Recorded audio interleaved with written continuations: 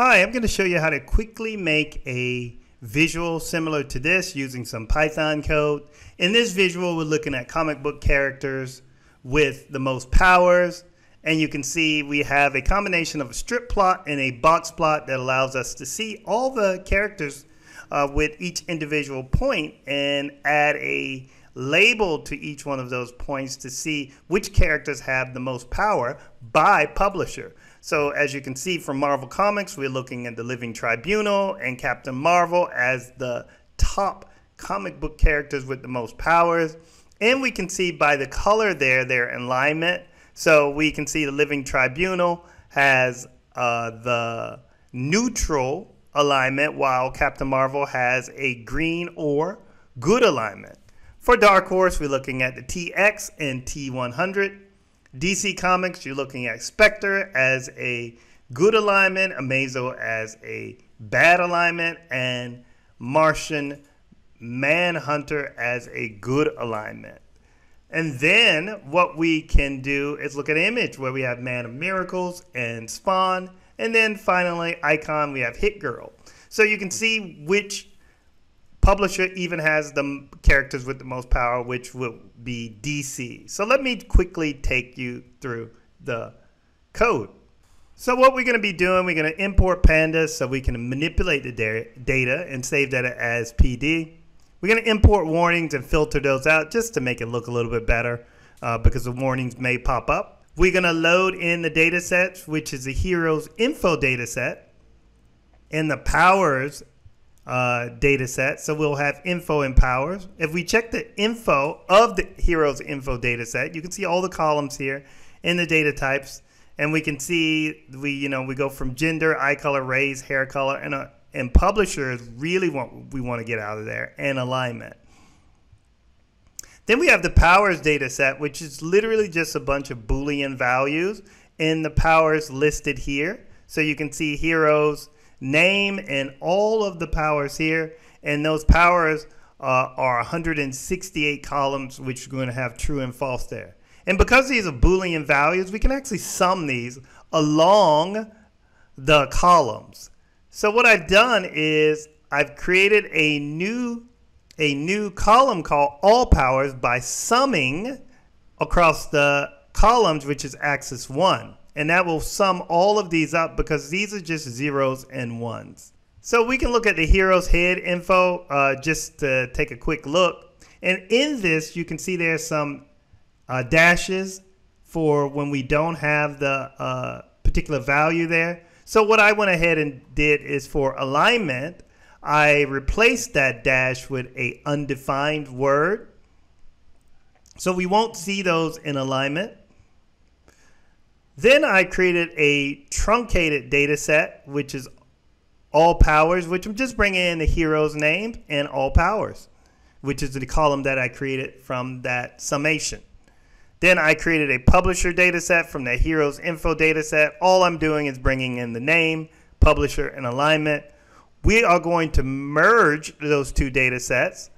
So we merge the publisher data set with all powers on the names. And then this is what we end up with, which is a name, a publisher, alignment, hero's name, and all power. So this is all the elements we need to visualize this. So we can look at a strip plot, and this should actually be called a strip plot, not a swarm plot, because a strip plot, they're going to be stacked side by side. And you can see we have all of these different publishers, and we have these points which represent each name and their alignment. So the way we did this is we imported matplotlib.pyplot, saved it as PLT. We imported the xticks, and let me make this a little bit smaller so maybe we can see it all in the same. So you can see that the publishers are here, the plots are here. So then I took the rotation here for the xticks and made that 70 so we can see all of them. I'm importing Seaborn here, which allows us to make this strip plot. And then for the strip plot, I'm just passing in the merge data set. For X, we put publisher. For Y, we put all powers. And then alignment is going to allow us to create a categorical color here. So we use hue for that. And then I pass in the palette, which are green, red, gray, and gray. And it's probably, we could turn that into black. It's probably a little bit better. So we have some distinctions in colors. So I'll run that again. And now you can see undefined is actually black. So it goes in order of the legend there. Next, let's create a box plot. And you can see the box plot, all we did was change the strip plot to box plot. And that's the only thing we did. We don't have the color alignment here, but that's fine. I just wanted to see those. All these little dots here are outliers, and we're going to deal with that. But the thing you want to take note of, there is a lot of categories here.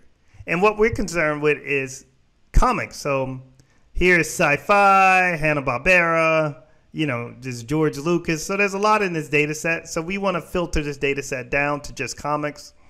And the way we do that is we just use a string that contains comics, and that will give us a true false for the publisher column. And then we can encapsulate that in bracket notations to filter for only publishers with comics.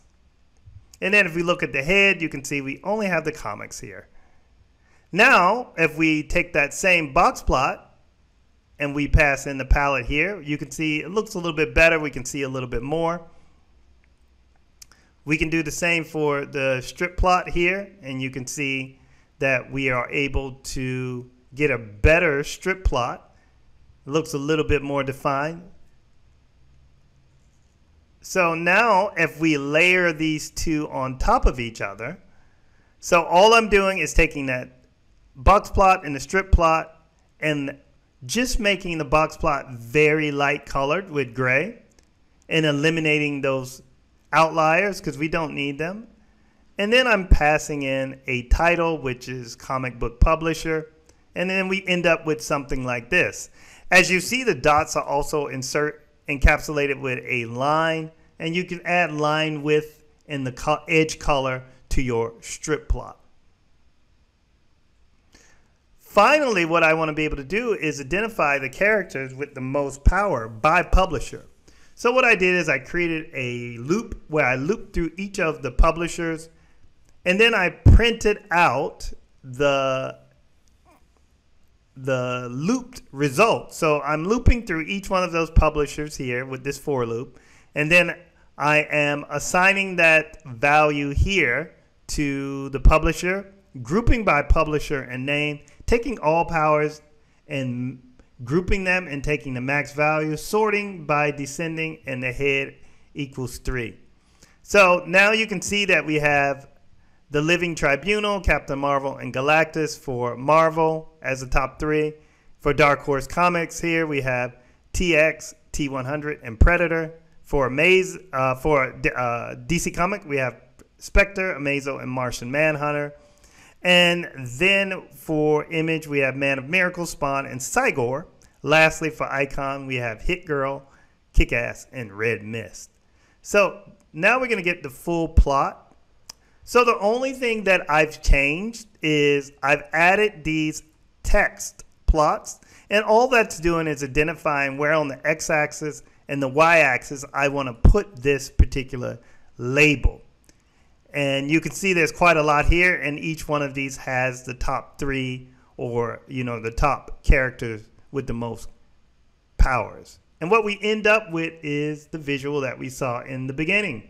You can definitely add more information to these labels if you want, but I hope that helps you create a pretty interesting visual that shows you how to layer on 2 different plots to get some extra information. Like and subscribe. Thank you.